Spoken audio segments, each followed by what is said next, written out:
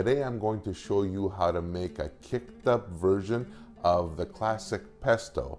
I'm going to make it with the traditional basil. I'm going to add some parsley and, for a twist, avocado. Now for this recipe as well, I'm changing it up. Instead of using traditional Parmesan cheese, I'm going to be using feta. And the nuttiness I'm going to get from, again, my over-ripened avocados. So this is a nut-free recipe. That's right, my dear friends, nut-free. Now this recipe is about as fast as your pasta will boil. That's how quick it is. First step, I have my pot already boiling here to save us some time. I've also pre-portioned out 4 portions of fettuccine.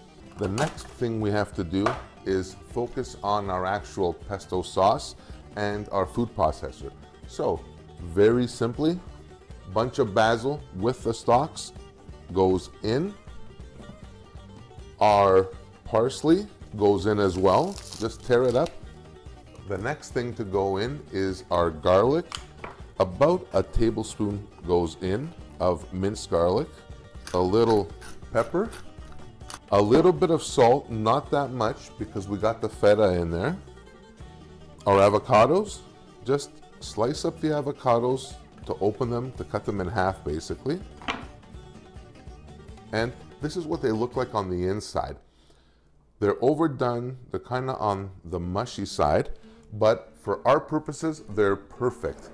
So grab a spoon and just hollow them out. Separate them from the skin. In this recipe, I'm going to use 4 avocados. And that's a trick to removing the pit. So our last avocado goes in now. Just like that. Perfect. Put that aside. Next trick to this is if you're going to use avocado or any kind of other fruit or veg in any dish you make, but it kind of turns, it oxidizes with the air and starts turning brown, what I would recommend is the juice of half a lemon into this. It'll keep the greens green rather than going to that awful kind of brown color. And our feta. For this, we're not going to chintzy on the feta. We're going to do about 150 grams of feta because we're also serving 4 people.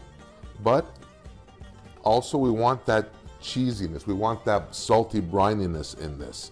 This is going to be really awesome. Next and lastly is our olive oil. Start off with maybe a 1/4 cup to 1/3 of a cup, and then just start pureeing all this in the food processor to get a nice creamy consistency.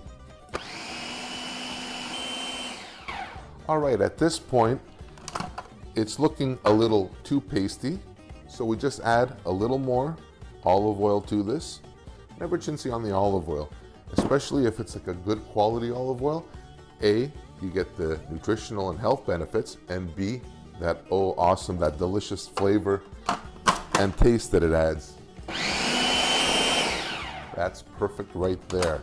This is like just smelling so amazing. Really, really amazing. And it's time to focus now on actually putting everything together. In other words, incorporating our pesto sauce with our pasta. All right, so our pasta is done.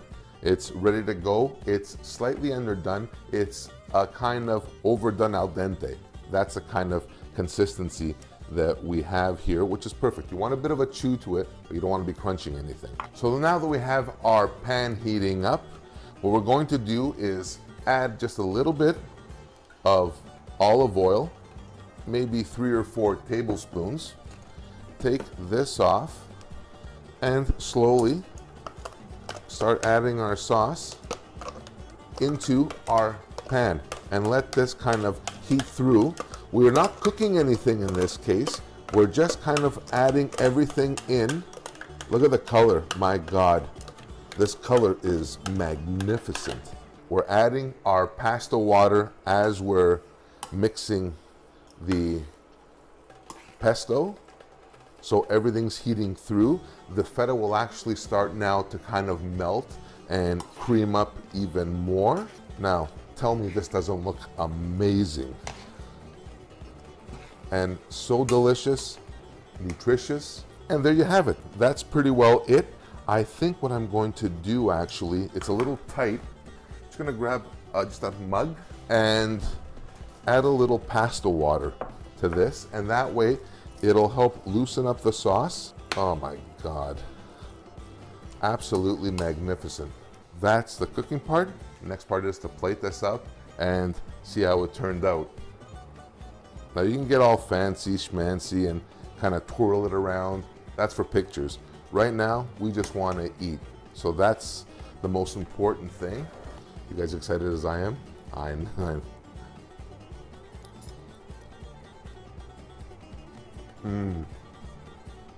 All the flavors are all just kind of there. The basil, the parsley, that nuttiness of the avocado, the brininess, that tang in the background of the feta. Absolutely delicious. My dear friends, there you have it.